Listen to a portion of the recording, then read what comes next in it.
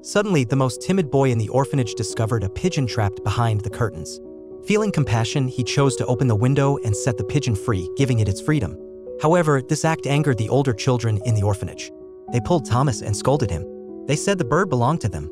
They warned him that if it happened again, he would be the one thrown out of the window. Following this, they tore up his drawing paper and broke his paintbrush. After they left, the other children showed no concern and instead laughed at Thomas. He felt like a trapped pigeon himself in the dark and cold orphanage where even the crayons had lost their colors. Suddenly, a splash of color appeared in the dark and cold orphanage. Thomas pushed open the door to the director's office and a woman entered his world. With gentle eyes, a warm smile, and a rainbow-like presence, she dispelled the surrounding gloom. The woman, named Mare, came to adopt Thomas and decided to take him to her home on a small island. On the boat to their new home, there were all kinds of people. The timid Thomas was afraid. Luckily, Mare would step in to distract him, showing him the seals popping out of the water's surface. Finally, a smile appeared on Thomas's face. Despite not knowing what the future held, it was better than the cold orphanage. However, when Thomas's new father saw him for the first time, the smile on his face disappeared. His stern and demanding nature wanted a manly son, and he was clearly displeased with the timid boy in front of him. But knowing how much his wife loved Thomas, he held back from saying anything. With a sense of unease, the boy followed his new parents to their home, a white house facing the sea with colorful interiors, making it feel incredibly cozy. For the first time, the boy had his own room and sleeping clothes sewed by his mother, Mare, which warmed his heart like never before. However, the moment he put on his new pajamas, the cold face of his foster father made him immediately cautious. Despite Mare's constant care, the boy felt a lack of approval from his foster father, Alec. However, Mare's maternal love always came at the right time. At the dinner table, she constantly added delicacies to Thomas's plate and brought him hot milk before bed. One day, while Mare was telling Thomas about how hens lay eggs, a sensitive Thomas noticed Alec's disapproving look and accidentally dropped the egg. Mare comforted Thomas, knowing that the courage for a child to indulge is based on the parents' support. On a rainy day, the boy stood with his raincoat and boots facing a puddle. He wanted to jump in but feared making his mother angry, so he hesitated to step in. Mare, pretending to be serious, approached him, asked him, "Don't you know what puddles are for?"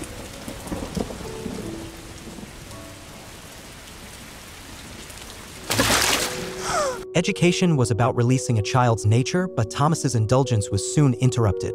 Each time he saw the father's face, Thomas immediately turned into a guilty child, staying still and not daring to move.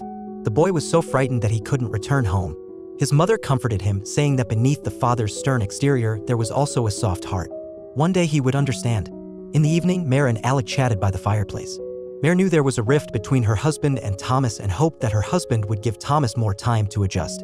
Unfortunately, her husband didn't hide his disappointment, saying Thomas was so weak and cowardly. Little did they know, Thomas was listening to their conversation from behind the door. These words further weakened Thomas, who was already shy and isolated, making it more difficult for him to face the father.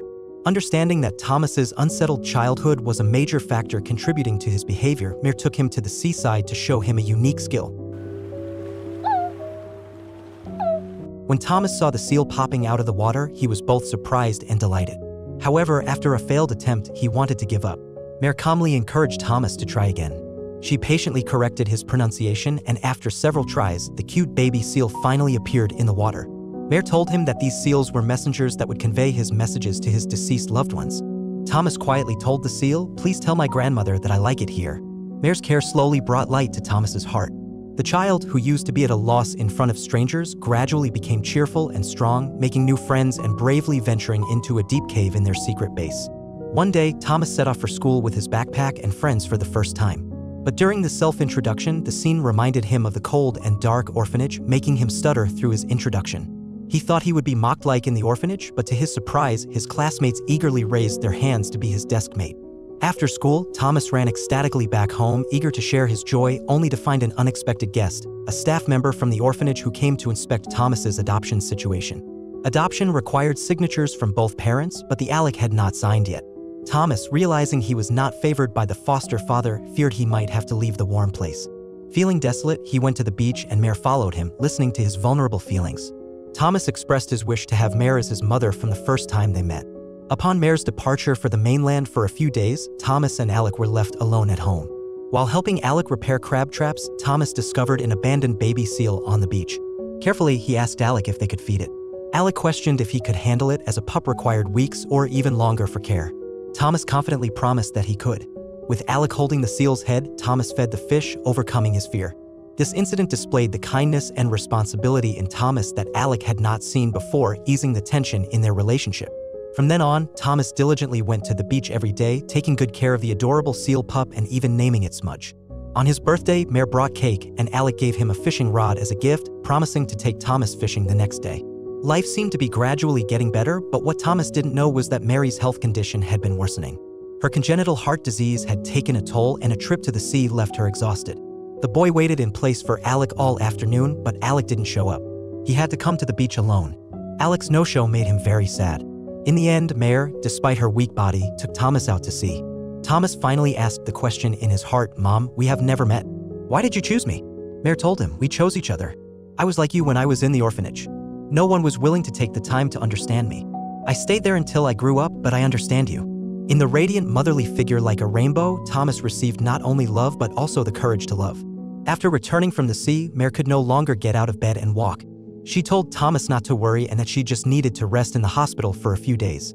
Mare took out a red scarf and gave it to Thomas, wrapping a smile inside it that encapsulated all of her love. Upon Mare being hospitalized, Thomas was fostered by the neighbors. Restless, he kept asking when he could see his mother. Using a comb left behind by his deceased grandmother, Thomas exchanged it with a witch for a colorful tablecloth, knowing his mother loved colors. This was his gift to his mother. Finally, Thomas was allowed to visit his mother in the hospital. Before he could present the gift, he was pulled outside the ward. Listening to the priest's prayer, Thomas realized that something was wrong. He burst into the room, only to find the rainbow that once brightened his life had disappeared. You can't go! Please, you can't go! You've got to leave now, Thomas. No! Thomas and Alec both lost their beloved person, and both were grieving deeply. The news of the orphanage staff coming to take Thomas back due to Alec not signing the adoption papers added to the sorrow. A girl comforted Thomas, suggesting that Alec might want him to return to the city for better care. However, Thomas firmly said this place was his home, and besides, Alec, who was grieving, needed him. He started taking on all the household chores, fetching water, watering the flowers, feeding the chickens, and cleaning the chicken coop. Using the skills his mother had taught him, he made Alec his favorite stew. However, this familiar dish did not alleviate Alec's terrible mood. Instead, it worsened his emotional distress. Their conflict finally erupted on that day. Alec confiscated all colorful items from the house and burned Mare's clothes. Enraged, Thomas exploded in silence, accusing Alec of being the reason behind their mother's death. He blamed Alec for causing their mother to take him on the sea trip, resulting in her worsening health and eventual death. Afterwards, anger and frustration swelled within Thomas, leading him to run away. He found solace next to the seal pup, asking it to convey his message to his mother, seeking guidance. At that moment, a rainbow suddenly appeared in the sky. Thomas was very excited and shouted, "Mom is here, Mom is here." Thomas eagerly ran back home, wanting to tell Alec. However, the devastated Alec was already heavily drunk. Thomas stuffed the red handkerchief his mother had given him into Alec's hand. He told him Mom has placed a smile inside it. By holding it, you can feel her presence. That night, Alec slept soundly while holding the handkerchief, as if Mare had returned to his side. The next morning, Alec awakened revived, determined to make breakfast for Thomas. However, to his surprise, Thomas was nowhere to be found.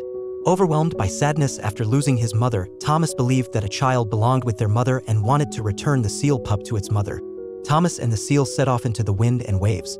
The once timid boy now faced the ocean fearlessly. When Alec found him, Thomas was heading into the storm's center due to lack of experience. He rushed to save him. As the storm intensified, Thomas lost balance and the small boat sank into the sea. Witnessing the crisis, Alec went frantic. He realized that the boy had become the most important person to him. He was someone he couldn't lose. Racing to the shore, Alec discovered Thomas, who had been dragged out of the water by the seals. Thomas woke up and told Alec that the seals had been sent by his mother to rescue him. After returning home, the tablecloth that Mare didn't get to see was spread out on the table by both of them. However, Thomas was still worried about being sent away. He asked Alec if he had signed his adoption papers. Alec explained that he had not signed the adoption papers because he felt that Thomas also had a say in this matter, and he needed to have Thomas's opinion before signing. Alec asked Thomas, "Do you want to go back to the orphanage?" Thomas firmly said no. So Alec immediately signed his name on the adoption papers. Thomas excitedly hugged his new dad, feeling the arrival of another kind of family affection. Later, Thomas and his friends went to the seaside. By this time, Smudge had also made many friends. Thomas proudly said to Smudge, "Do you see the person standing up there? He is my dad now." And the movie ends. A Shine of Rainbows is a hidden gem that heals the heart. The character of Mare left the deepest impression on me. She not only gave Thomas rare love but also taught him the courage to love others, which is the most valuable lesson.